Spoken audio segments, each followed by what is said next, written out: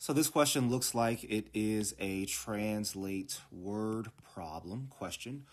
Just given the length of the question, TWP questions are typically 4 or more lines long.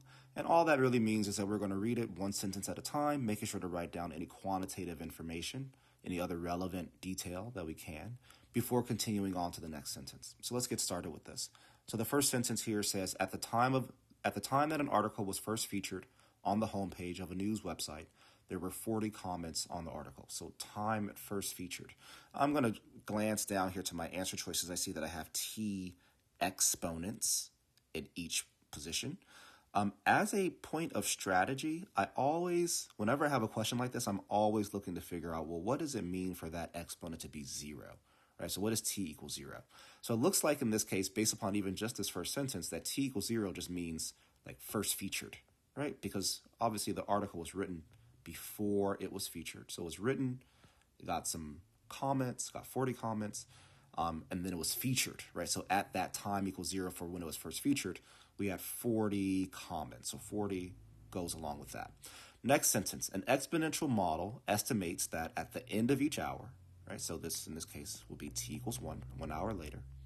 At the end of each hour, after the article was first featured on the homepage, the number of comments on the article had increased by 190% of the number of comments on the article at the end of the previous hour. Okay, so then what does that mean? That means that at T equals 1, we'd have the 40 comments from before, right? Because that's the number of comments from the previous hour. Just find that wording. So from the previous hour. Plus, we'd have 190% increase, right? So plus it'd be 40 times 1.9. That's the translation for that. That's what we should see happening at T equals 1. All right, so that's 1 hour after being featured.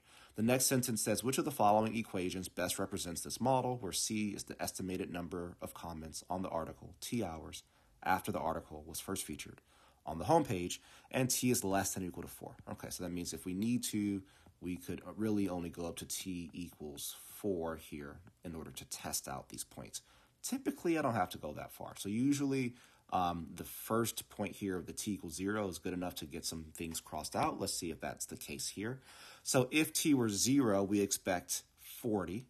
Looking at my answer choices, I have 40 here as a coefficient in each case, which means they're all going to be 40, right? If I put a 0 in here for T, anything to the 0 power is just equal to 1, and that would just happen in each of these cases, right? They'd all turn into 40 times 1. So T equals 0 is not going to be helpful for me. How about T equals 1? So when T equals 1, I have this set up here. Let me go to my calculator. So that'd be 40 plus, on my calculator, 40 times 1.9 is 76. I have 40 plus 76, and 40 plus 76 is 116. So let's see which one of these answer choices gives me 116 when T is 1. Like, that's what I'm looking for. So here when T is 1, I'd have 1.9 to the first power, which is just 1.9. 40 times 1.19 is not equal to 116, so A is gone. Here, again, I'd have a first power. 1.9 to the first power is just 1.9, so I'll try in my calculator 40 times 1.9. That is equal to 76, not 116, so choice B is gone. Again, choice C, replace T with 1. 19 to the first power is 19. 40 times 19 is 760. So that's also not correct. So choice D better be correct, but we got to try it out. So for choice D, I'd have 2.9 to the first power, which is just 2.9. So I try 40 times 2.9, and I get 116. Right, so choice D, therefore, must be the correct answer, because it's the answer that gives me 116 when T equals 1.